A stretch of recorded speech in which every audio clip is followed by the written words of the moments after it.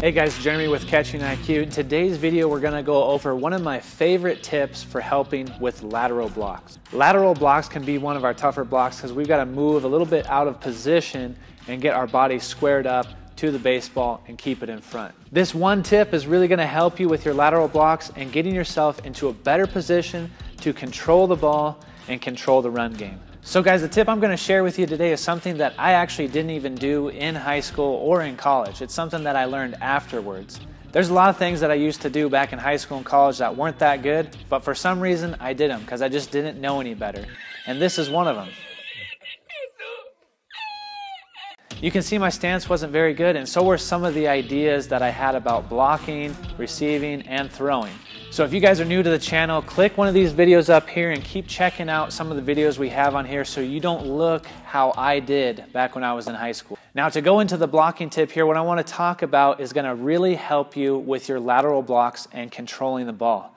Now what I heard back when I was in high school was that we want to approach our lateral blocks in a V shape. So I always like to use the PVC pipe with our catchers here and kind of give some sort of like a visual angle of what we don't want to do and what we do want to do. So what I was always taught was that we want to go in like a V angle on our lateral blocks like this. Okay, and I want to try to block the ball back to home plate. Now there's a couple problems with that though, is that this sharp angle, what it does is it makes me move forward towards the ball.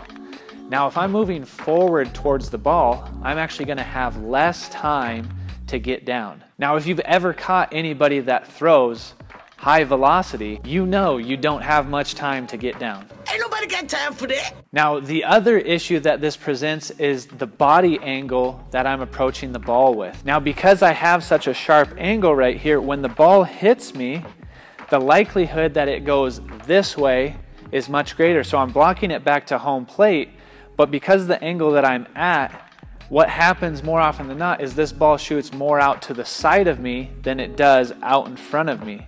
Now the problem, especially going to the right side with this block, is if I block this ball this way, I'm making it a longer route for me to retrieve the ball and make my throw. So optimally, what my goal should be, if I take us back here, we want to work more in a U-shaped position going side to side. So yes, we still want angle. We still want angle because that's going to help us as we're moving to the side control the ball back in front. But we don't want to have too much angle. So the right amount of angle is about kind of like the bottom of a U, the U shape right here. So what that's going to look like here is I'm still going to move out to the side, okay? And you can see my right knee slightly in front of my left, but it's not so much that I'm tilted back in towards home plate, okay?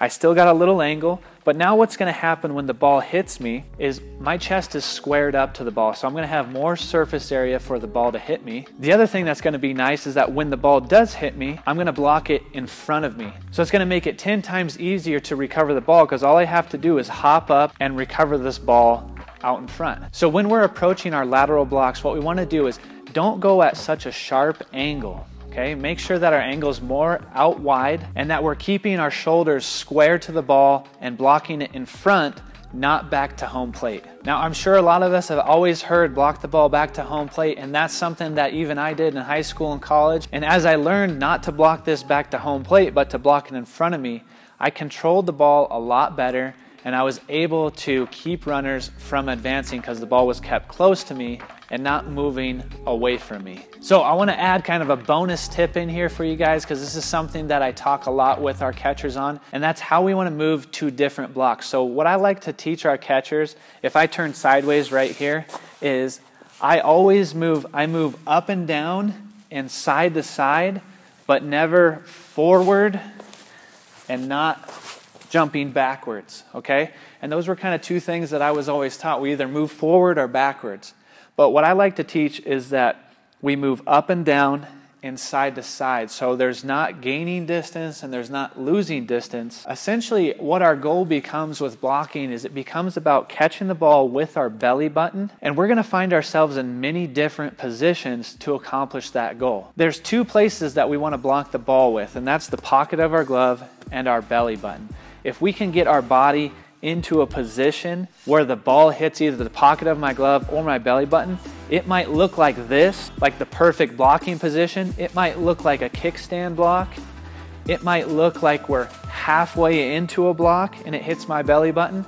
There's gonna be a lot of different positions we put our body in to accomplish the goal. So guys, I hope you find these couple of tips on blocking helpful, and hopefully it clears up some of the misconceptions about our lateral blocks and puts you guys in a better position to block the baseball and control it.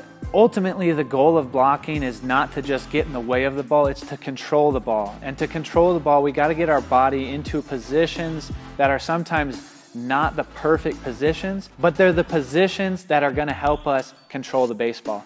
And if I control the baseball, I control the runners. And controlling runners is one of the main things that we need to be able to do as catchers. So if you guys haven't subscribed, hit the subscribe button, like this video, and share it around. Really appreciate you guys watching, and we'll catch you next time.